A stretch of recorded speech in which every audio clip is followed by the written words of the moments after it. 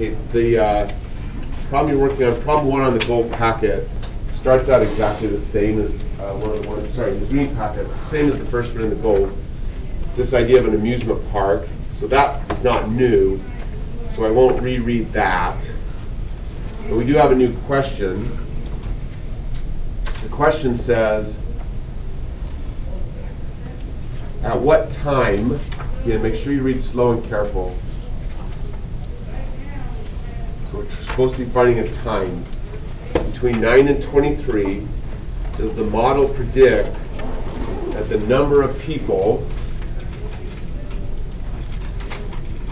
so now if you remember back to the gold packet, one of the earlier questions for this FRQ had you create an equation for the number of people in the park. So I often use n to represent the amount of people in the park. This one used n.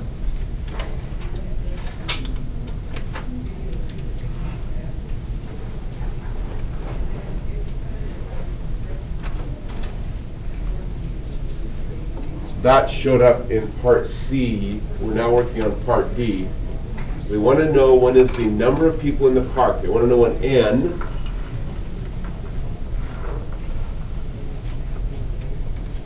is a maximum. So when n is greatest.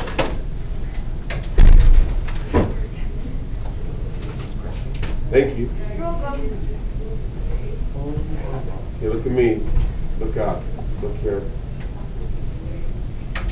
Again, this style of problem really is common. It happens a lot on the AP test. You should always stop on an FRQ once you hit like a comma or a question mark and they've asked you to do something. Don't keep reading. Usually all that does is kind of clutter your brain with excess information that you don't need to worry about yet. So on an FRQ, I'm going to stop right there and focus on that. I'll read the rest later. I figured out that I need to figure out the max of n.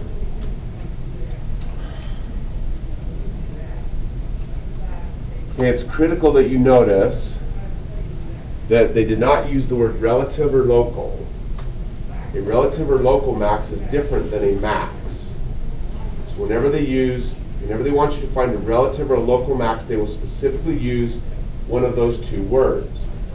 Otherwise, they're asking you to find a global or absolute max. However, when looking for a global or absolute max, they'll use all kinds of different words. They'll say greatest, most, least, highest, coldest, hottest, whatever. But if it's relative or local, they have to use the word relative or local. So what you're really looking for is the fact that relative and local was not used, so you know that you're looking for absolute. The process is different, so you must make sure you separate the two. Questions? Please. Because it's in a time interval from 9 to 23, can't it not be like the global max though, because it's a limited area? Oh, a really good question. They're simply asking you to find, so think of it this way. N represents the number of people in the park. So if I were to make a list comparing the number of people in the park with hours in the day, I would get a long list of different values of numbers in the park. I'd start at 9 in the morning. I would go to hour 23. Now I would just get, just different numbers in the park at all different times. They're simply asking you to look everywhere in this list and find the time, whatever it happens to be, when this number is highest in that time span. And that's what they're referring to. Does that make sense? I was wondering, could there be a higher number and a different hour, that's not in that hour span, or does that not even really matter in this sense? You're saying it really well. There absolutely could be a value of n that would be larger outside of 9 and 23, but for the purposes of this problem, we don't care. Okay. Yeah, we're looking for the absolute max of n within that time period. Okay. Does that answer your question? Yeah. Well stated. Anybody else? Please. So what determines if it because we're looking for an absolute max of n in this, why can't it be called a relative max of n for this time period? Like, what's the difference between those two terms? So here's the difference. We don't know what, like if we were to try and make a graph of n, we don't really know what that graph looks like at this moment. So let's just take some possibilities.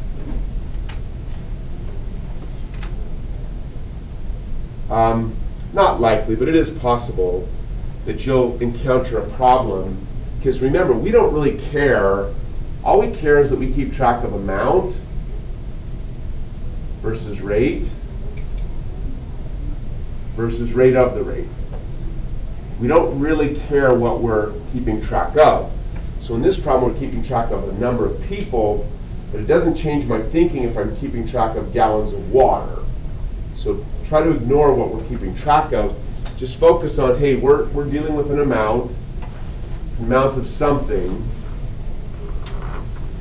If we drew a graph of our amount, it's possible the amount starts low and just gets more and more and more. So don't overthink it. Just raise your hand. Okay, everyone. When would we identify the absolute max of n occurring? Hands up. Just don't overthink it. It's just right in front of you. When would you say that n has its highest value? And it's the far right. So we'd say, yeah, that's logical. The highest point of n occurs at whatever time that happens to be. How many knew it? 2 points, 3 for Emmy. Raise your hand, please. Does this graph of n have a relative max? Yes or no? Hands up. Does this graph of n have a relative max? Reviewing relative max from first semester. Tickets for everybody, points for everybody. Let's go, Jonathan. No. How many agree? 2 points, 3 for Jonathan. The definition is n has a relative max when n changes increase to decrease. This example of n never changed increase to decrease, so n doesn't have a relative max. N does have a max. Does that help answer the question? Yeah, very good. It is possible, 3 for Daniel. It's actually very common to encounter a problem where the amount varies like this. So raise your hand and tell me where is the absolute max of this particular n. Where's the absolute max, Logan? In the middle at the top of the arc. How many agree? 2 points, 3 for Logan. Please raise your hand. Does this red version of n have a relative max, yes or no? Let's go along. How many agree? 2 points, 3 for Lana. This graph of n does change increase to decrease, so it is actually quite common for the highest point on n to occur at the same location as a relative max. It just doesn't have to. Questions? Cool. Let's come back to here. Here's another place where a lot of errors have occurred in the past. We are discussing problems where you have to keep track of the amount, the rate, and the rate of the rate.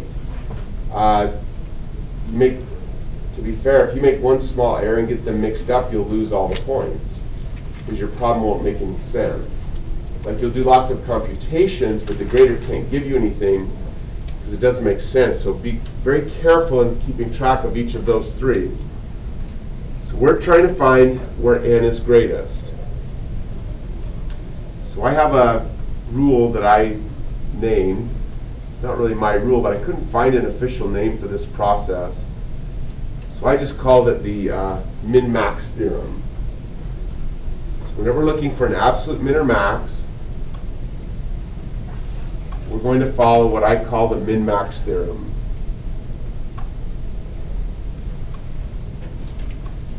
I call it the min-max theorem because it works for finding the greatest or least value of anything. It doesn't matter whether you're looking for the highest or lowest, it works either way.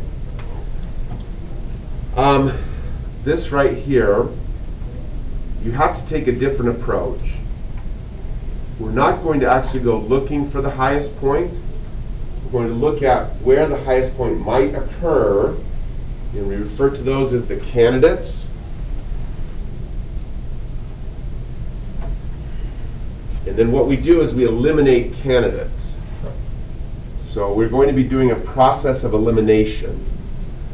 The reason for that is they give you, usually on an FRQ like this, it's worth 3 or 4. And usually 2 to 3 of the points that are available are for the justification. So even if you find the correct answer, you're only going to get 1 point unless your justification meets their standards. And their justification is built around this idea of eliminating candidates. So that's where we have to focus. Questions? Okay. Well, we can't really eliminate candidates until we know what the candidates are. The candidates are all found based on this rule right here.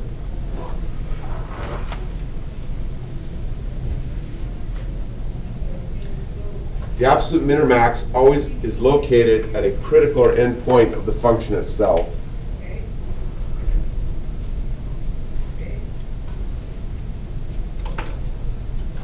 And then you remember from semester 1, the critical points of f are always where the derivative of f is either 0 or undefined. Okay? You need to do whatever is necessary to get that written down and memorized, because you have to follow that process, otherwise you have no chance of getting any points on a problem like this. And you have to be careful again to not get the amount, the rate, and the rate of the rate mixed up. In this problem, the amount that we're discussing is a number of people, so we're calling that n. We're trying to find where n is greatest. That means we've got to identify the possible times where n is greatest. Well, n is going to be greatest at any time where n prime is either equal to 0 or undefined. That's where you have to start the problem. So I'll give you a chance to write down whatever you want to write down, but you have to get that memorized. There's no way to succeed on these problems without that. Questions? Please. Yeah, it's a lot of words, so I try to kind of make the wording on the board as complete as possible. If I'm trying to memorize it, I kind of try to make it a shorter memory. What I do is I think, okay, whenever I'm trying to find where something is either greatest or least, first got to keep track of, well, I'm trying to find the greatest or least of what? So that's just a logical thought. So I'm thinking, okay, I'm trying to find where n is greatest. That's my question. And it really helps tremendously if you can stay with symbols, not words. Like, get away from the words, go with the symbols, because then all the problems become the same problem. So n is greatest, that's my question. Now I remember the min-max theorem. Min-max theorem says n is greatest where n prime is either equal to 0 or n prime is undefined.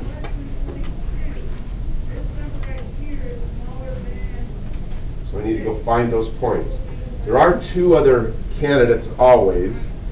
The other 2 candidates are always the beginning and end points of n itself. So I've got to make sure I don't forget that. But that's what's in my memory. I think it's not really important that you memorize the wording. It's only important that you memorize the idea. And this is the idea. N is going to be greatest either at some point where n is equal to 0, sorry, n prime is undefined, or at the end points of n itself.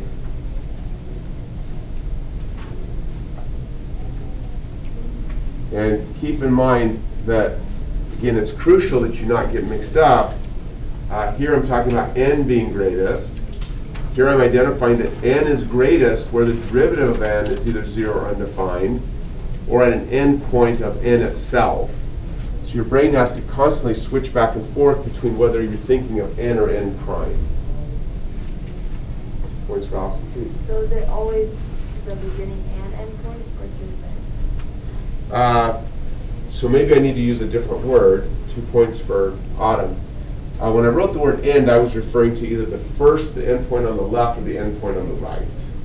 So it would be the beginning or end of n itself.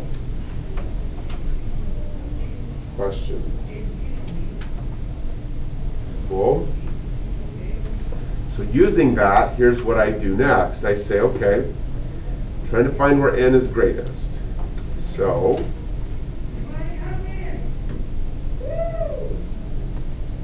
I need to identify where n prime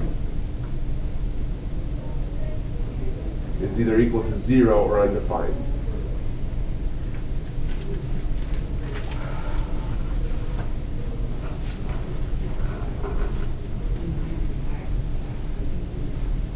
Now remember from our discussion last time, I gave you the little hint that in all of these problems, and you've got amount, rate of the rate.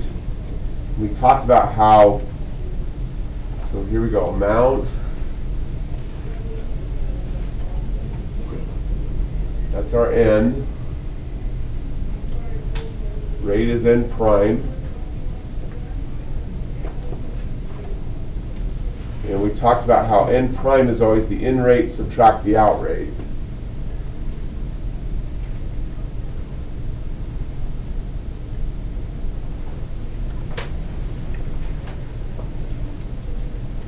So I grab my calculator and I make a plot of that.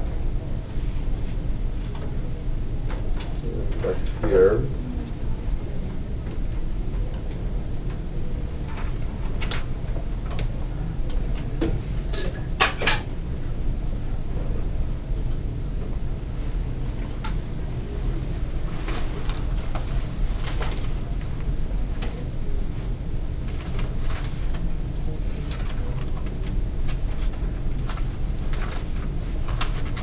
So that's the in rate. I always put the in rate in Y1. I always put the out rate in Y2. Here's the in rate in Y1, out rate in Y2. N prime is the difference between the in rate and the out rate. So I really just want to look at my graph of N prime. I don't need to look at the in rate and the out rate separately. I just need to look at the graph of N prime. So I'm going to turn off these upper two,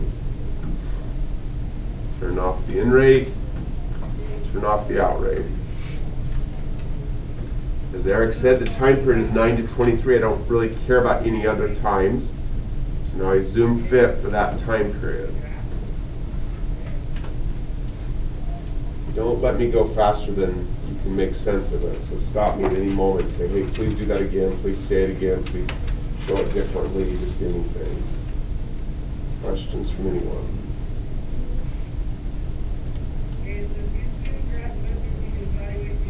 Cool. Again, don't get mixed up. This is a graph of N prime. In fact, let's pull this over a little bit. So this is my graph of N prime.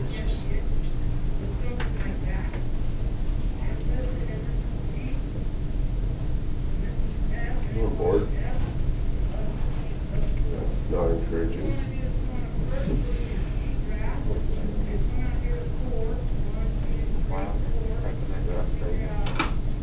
Come on, you stupid machine.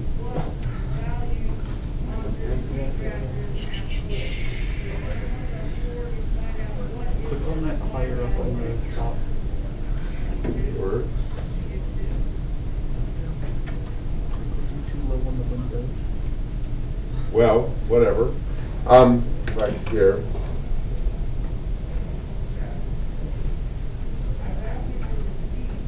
I was trying to pull this graph over, but it's, there we go. stupid.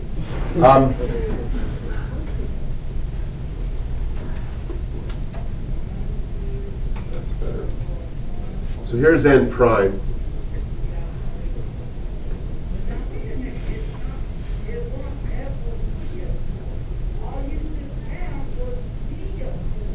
So this is n prime. It's obvious from the graph there's only one point where n prime is either 0 or undefined. The worst I've seen, I think, is 3. I've seen AP problems where there will be 3 times when the graph you're looking at might be 0 or undefined. I don't think I've seen problems that become more complex than that for the AP test. So I need to identify that time, so I go back to my calculator, which is uncooperative. There it goes.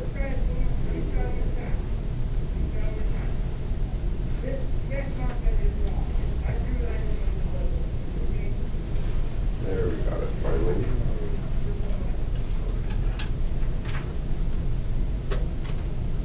So I go find that 0, so that's second trace. 0. Back it up. Take the left bound, right bound. Make sure it says the word 0. Make sure you don't just write it down, but you store it. So I'm going to come back here.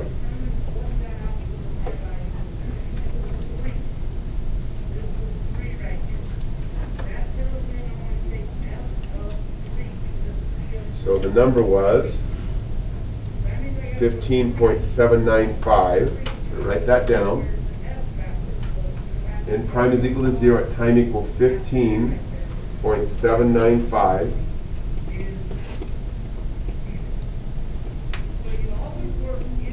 You need to make sure I save that for future use. I've been using A on this problem to represent the amount, so I don't want to use the letter A. So the letter B will work just fine. Questions? And don't hesitate to ask me to do anything again. It doesn't bother me at all. I want to make sure this makes sense. Cool. So I need to store that time. So go back to my calculator. Make sure it says 0. Then I second quit. And it's the x coordinate I'm wanting to store, so I type x. I type store. And I put it in alpha b. And then I look at the screen to make sure it's stored what I think it's stored. 15.795, that's correct. Questions? Okay. Back to here. So just restating. Got to make sure I keep track of amount versus rate. I'm looking for when the amount is greatest. But the min-max theorem says the amount's going to be greatest at a time where the rate is equal to 0 or undefined. So I've identified where the rate is equal to 0, but I also have to worry about the endpoints. So now I'm going to write this on my paper. So n of t, not n prime, n of t is greatest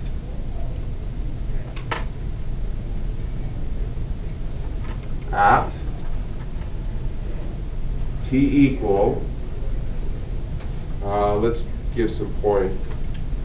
Show me on your hand like this, don't show everyone, just show me. Remember, the min-max theorem says that the amount is going to be greatest at a critical or end point of the amount. The critical or end point of the amount. The critical points of the amount occur where the rate is equal to 0 or undefined. But the candidates where n can be greatest are both the critical points of n and the end points of n. So show me on your hand. We have 1 candidate, 2, 3, 4, or 5. Show me. How many candidates have we now identified? In other words, how many times have we identified where n can possibly be greatest?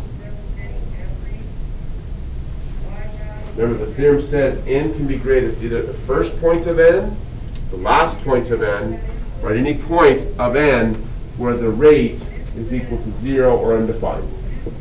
So how many candidates have we found? 1, 2, 3, 4, or 5? Means how many possibilities have we found? Show me some.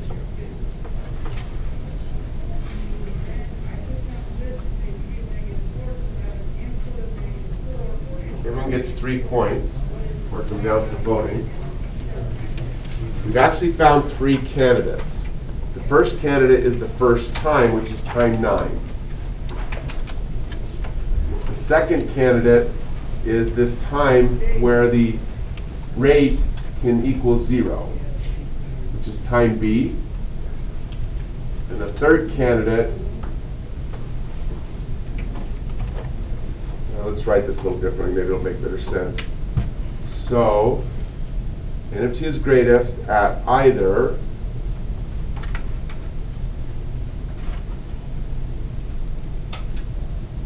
the first endpoint,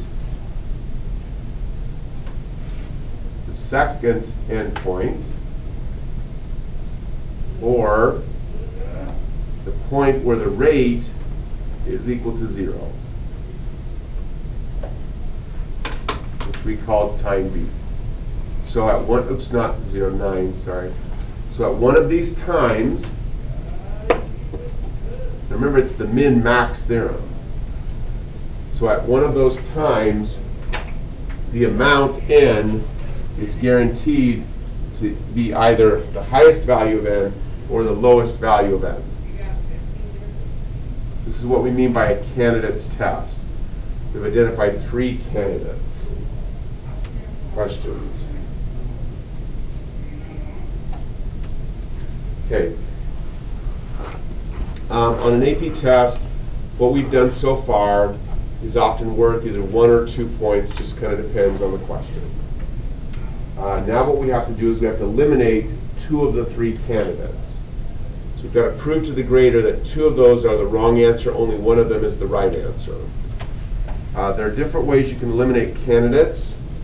In this particular problem, the easiest way is to simply tell the grader what is the value of n at each of those times.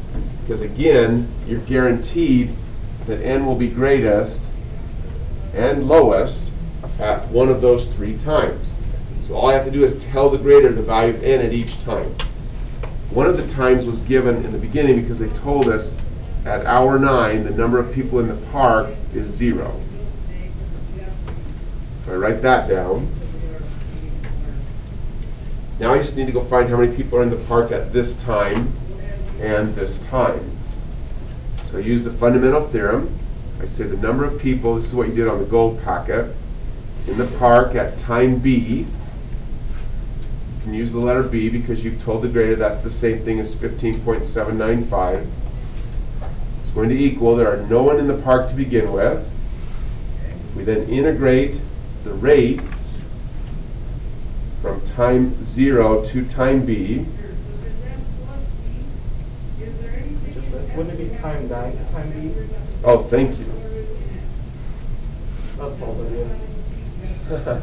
3 points for Paul, 2 points for Zara for being spokesperson. So,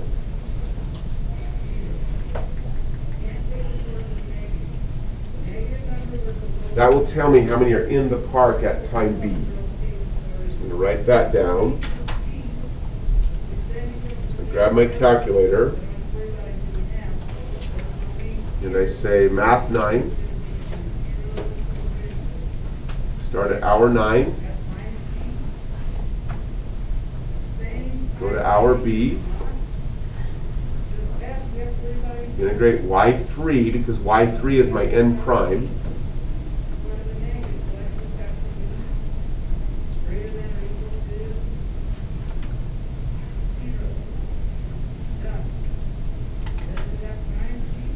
$3950.680. I always use 3 decimals until I'm told to do otherwise.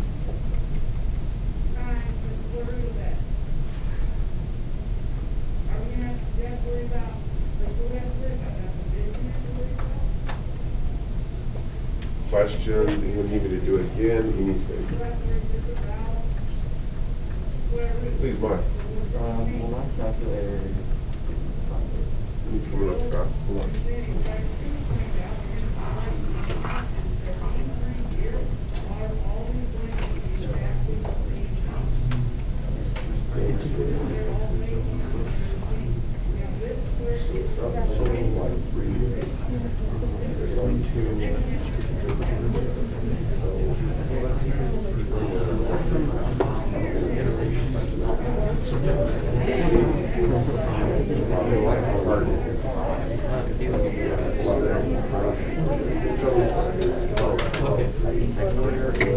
I'm struggling to get there.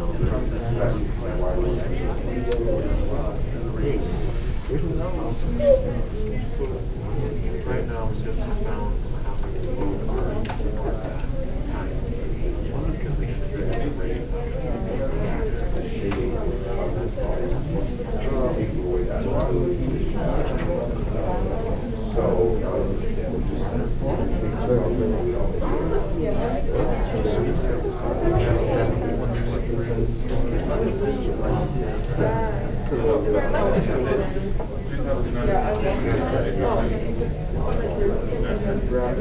That's a lot farther.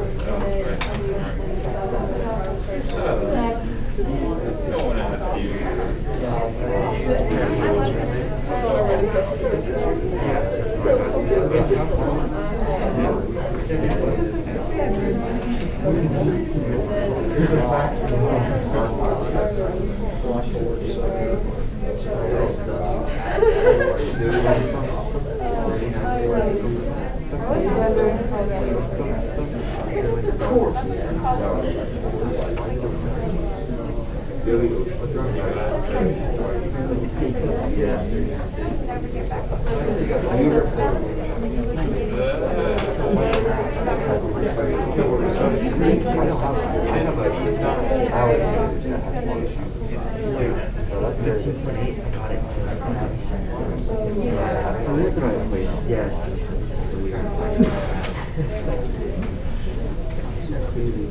What else? Okay, now I just need to go find how many are in the park at hour 23. So I write that down.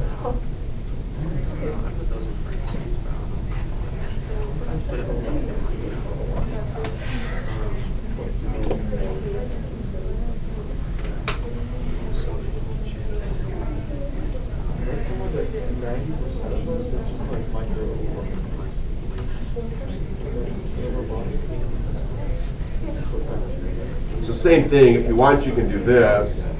Just go up and grab that one again. Change the B to 23. It's not a lot faster, but it's useful in some cases.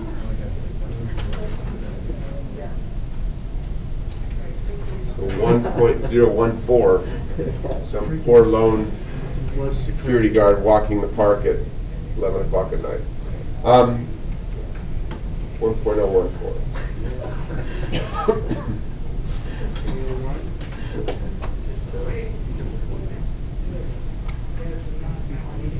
Okay, look up. Okay, finding the min or max is not really that hard. It just seems to be a challenge to get your head to remember the details that are necessary. So just reviewing again, we're looking for when n is greatest. So what you want your brain to do is say, okay, the min-max theorem says n is going to be greatest either at the beginning point of n, right here, the final point of n, or at a critical point of n. And the critical points of n occur when the rate of change of n is either 0 or undefined. So we've got that right here.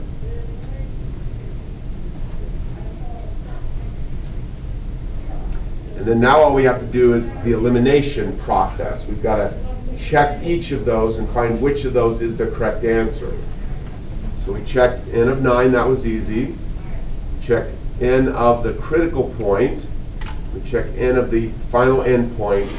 We now know that we know the time And we know how many are in the park at that time. Question? Amy, please. Sorry, this is like towards the beginning of the problem, You're but fine. I've been wondering. Yeah. Is it fine to use N of T when we already defined it as the amount plus the 300 that were in the park before opening? Gotcha. So that's my fault for confusing you. When we did the goal packet, what I was trying to do is give you kind of several different examples of the different scenarios you might encounter in a lot of different problems. And so I invented that idea of there being 300 to start with. In this actual AP problem, there was never any mention of 300 to begin with. And so that, I can see totally why that would mix you up. That's my fault. In the actual AP problem, which we are solving today, there was never that part of it. Does that answer your question? Yeah. Perfect. Anybody else? Okay, now what you want to do is you go back, because look, that took quite a bit of mental energy to like get all of that down on my paper and remember everything. So I want to go back and reread the problem, make sure I haven't forgotten something. So I come back to here. It says, at what time does the model predict that the number of people in the park is a maximum? So I need to answer the problem because I have so much work. I don't want the grader to get lost and say, well, yeah, you did all the work, but you never answered anything. So write down an answer. Here's my answer. N of T is greatest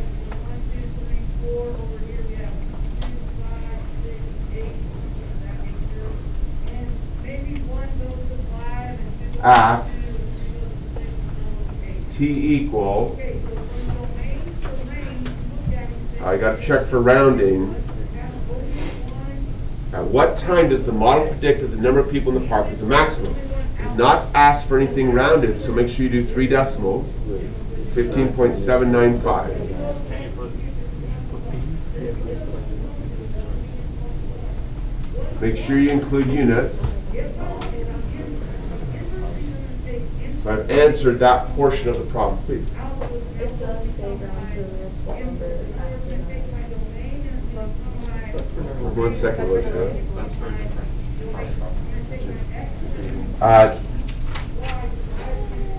I think you heard what the other one was saying. So it doesn't tell us to round the time.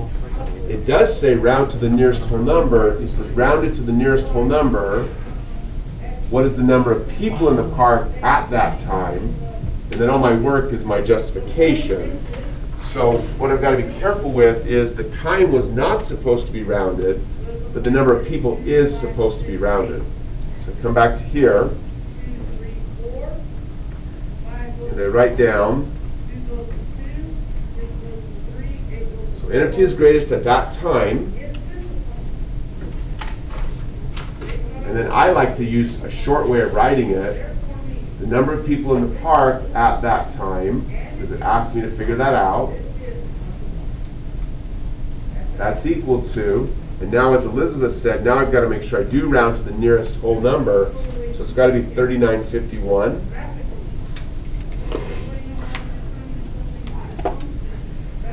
So I like to get my symbols defined. That makes my writing a lot less. I don't have to keep writing number of people in the park. I can just use N. Make sure you have units. Jackson, please. So is the only reason why we're not using time equal B because we have to put the units? Hours? Hold 1 second. There would be nothing wrong with writing N of T is greatest at time equal B hours. You'll get full credit for that as long as you have somewhere on your work stated that B is equal to 15.795. Was that your question? Yeah. That's perfect. Anybody else? Please, John. So this whole time we've been using the graph of the rate to, find the critical points. But why don't we just do the graph of the amount and look at it and see where it goes from this? And then Gotcha. use the maximum. This is one where I don't have a great answer for you other than I know how they award points. And they're expecting you to prove using the rate when the amount is greatest. So even though it is possible and it's totally logical to say, why don't we just graph the amount and just find where the amount is highest or lowest? They don't allow that. They're wanting you to use this method. There are real life situations where this method is the only one that would work, because there wouldn't be a way to actually graph the amount. I'm being a little facetious just because I know that's the rules of the test. But anyway, does that make sense? Yeah. Perfect. Please. For the tests, will you be using an extra booklet of blank papers that you can do work on? As far as how much Gotcha. space you have? It feels like we're using a lot of space because it's the first time we've done it. You'll find out that with practice, the space like I've given you here is actually more than enough. Yeah, I've never had a student come back and complain about how much space there is. They don't give scratch paper, but they do a very good job of making the booklets appropriately sized. That's a question. Please. I just have a question about abbreviations that we can make, and I don't quite know how to explain what it looks like. Could I write it on the board? Sure. All right. This board's a little hard to write on, so I'm going to let you do it right here, if that's okay. All right. That one's just tricky. So I think this would be a lot faster than writing out rate or grade is if we did R and then 8. This means rate. Gotcha. I also think it could be applied to gratists.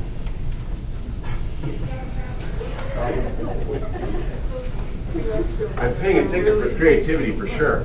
And I got to write it over here so that people in the video know what we're talking about.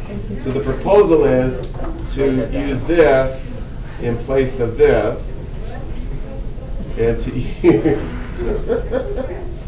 It's really clever. Use this. Now, you didn't really save a whole lot on that one, but I guess we count letters. 1, 2, 3, 6 versus, what is it? Let's say 2, 6 versus 8. So I just figure it'd be a lot faster than writing out all those letters. I honestly don't think they'll allow it. But if you wanted to make it, I think the grader would. It's your choice whether you want to do it or not. I do think there's a pretty good possibility that if on the very first page you say, "Dear grader, I'm going to use the following symbols," that you might get a really good laugh out of it and give you full credits. I think I'll do that. That's clever. I think we should all do that on our actual. Please don't. I'll have a heart attack. I'm working really hard to help you all do this. I get a letter back from the AP what's up, Chuck? What did you teach? One grader gets all of the lone sequence. What is going on? So that's awesome. I must have not learned this. Wow. Anybody else? Go. Yeah, we got time for one more before the period is over, so let's keep going. All right, number 2. Number 2. So this is the one we started on the gold packet as well, where they actually give us a symbol for the amount. So in this case, the amount is P of T. And that amount is measured in gallons. The rate, they give us a formula for the rate this time, P prime. So this time there is no in rate and out rate, just the rate. That would be gallons per day. This problem doesn't seem to concern itself with the rate of the rate, though it often will. Questions so far?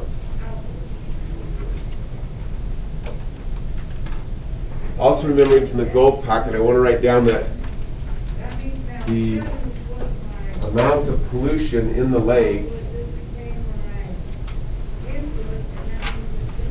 at time 0, day 0, is 50 gallons.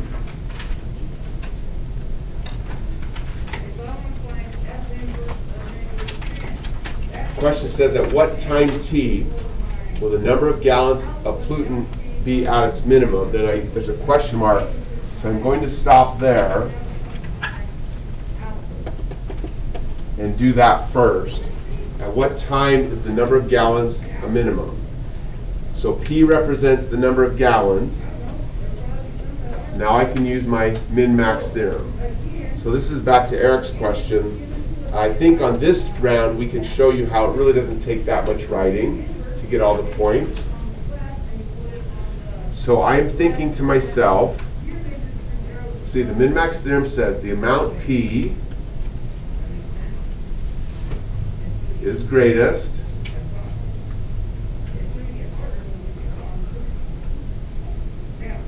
okay, what I'm writing in pink is not required to be written on the AP test.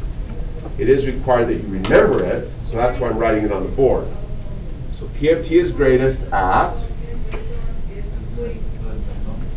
oh, thank you, minimum this time.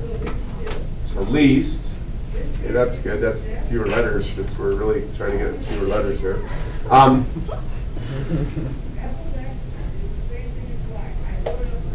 You can do this, they won't dock you for spelling. So. It looks kind of weird, but they're not going to take out points for a misspelled word, so that's okay. Will work.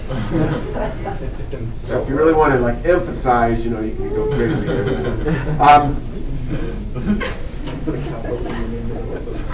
Yeah, I can't handle it. Let's see. So P of T is least. Let's see. The beginning time is 0, so that's a possibility. I guess putting that word I there kind of helps us remember that we're looking at several different candidates here. P of T is least at either time equals 0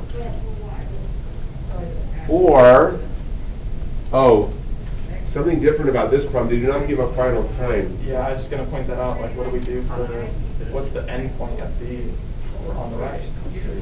Yeah, let me show you how that works, because I've got to deal with that somehow. So I'm thinking, so in fact, look, I'm thinking this, and I'm hitting the roadblock that Zaren's talking about. I'm like, okay, wait a minute, something's a little messed up. So let's go find P prime equal to 0 first here. So let's see, let's get our calculator, P prime. So this is 2002B number 2.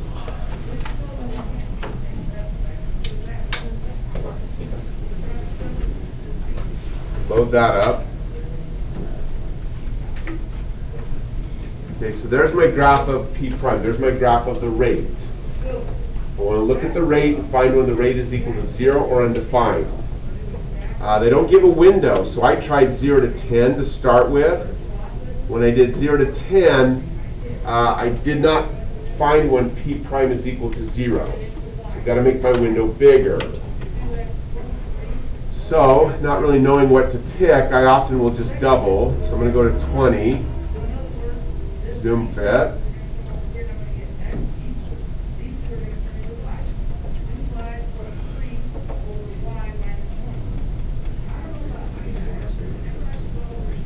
Now that didn't work either, so I'm going to hit stop, so that's the on key. Hit my window, double again. Go to 40. Zoom fit.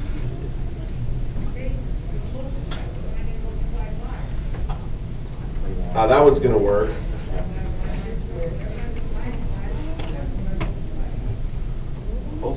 Hey, there we go. So I want to find that. So that's a second trace. 2. Enter.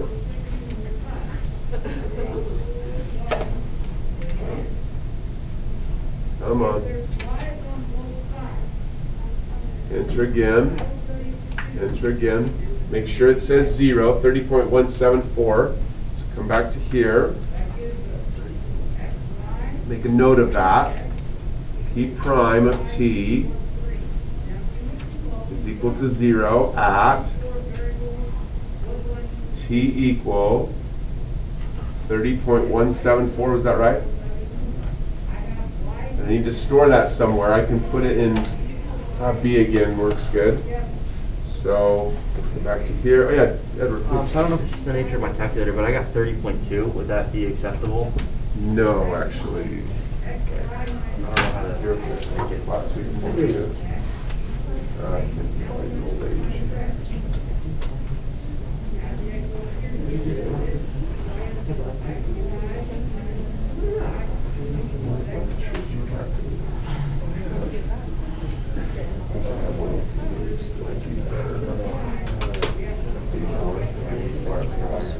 I would have gone with Tuesday. I think it'd be a lot healthier.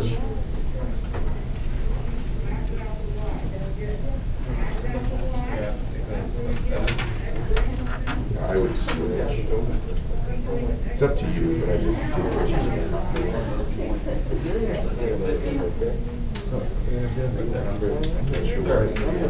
I really don't know.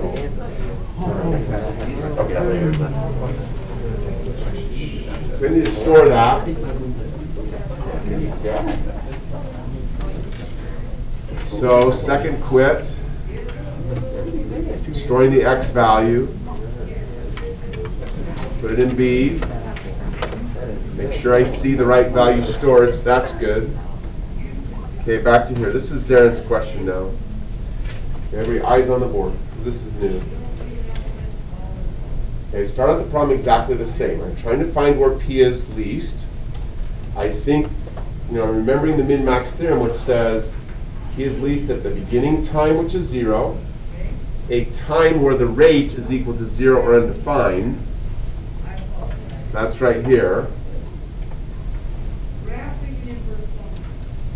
Or at the final time. There is no final time. So it is still possible that T could be greatest at some time more than 30. So what I'm going to write on my paper is this. Let's get rid of these. We don't need those right now.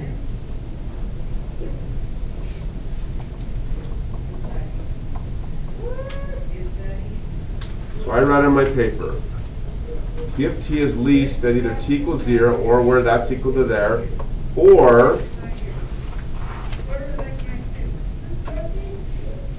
at some time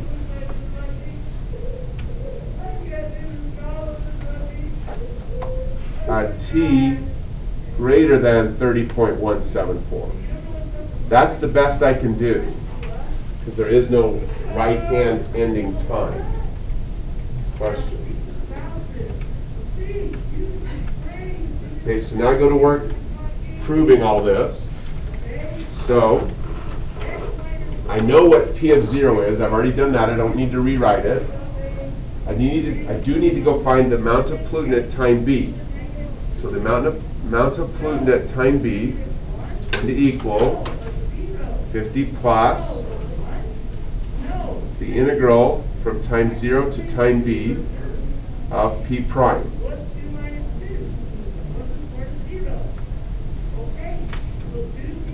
Question.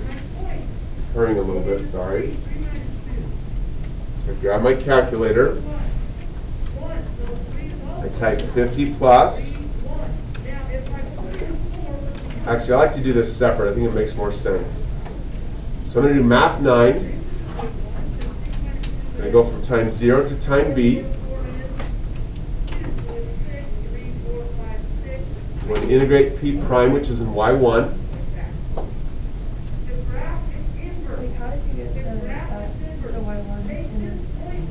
Oh, alpha trig. Is that what you meant, Cambria? So put an X there.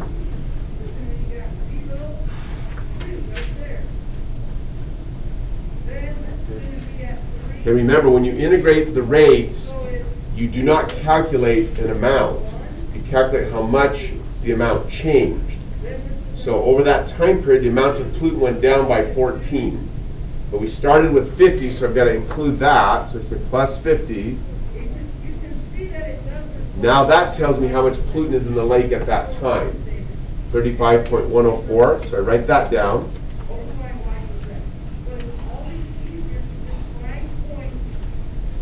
Okay, here's how I handle the dilemma that Zaren noticed. What do I do with all this time that occurs after that point? Well, I go back to my graph and I look at the graph of P prime, and I notice that as far as I can tell, in fact, I'm going to make the window a little bit bigger. Let's go to, say, 100.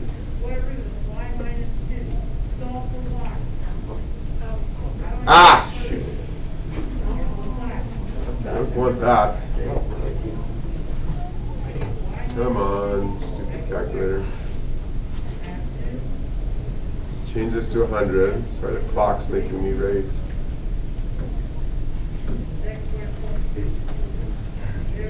What I noticed from this graph of P prime is that after time 30, the values of P prime appear to always be positive. If I'm uncertain, I can graph a little more just to get some confidence. So I use that and I write the following. For t greater than 30.174 days, don't leave, P prime is positive. So P of t is increasing. So right there, I've taken care of all time after this time. Because I've just proven to the grader that I understand that I don't need to check any of those times, because for all of that time, P is going to be going up, because I'm trying to find where P is least. None of those times will make any difference. That finishes the justification. Now all I have to do is make sure I answer the problem correctly, which means it said find the time. So now I just have that concluding statement, which is, you can leave if you want. I'm just going to finish writing this. So my final answer would be P of t is least, or lowest, whatever, at t equal, make sure I use units here, 30.174 days.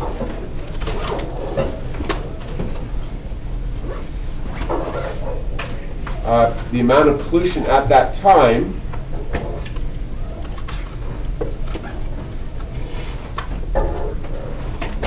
they do not ask me to round this time, so I don't. It's 35.104 gallons. That's it. Thank you.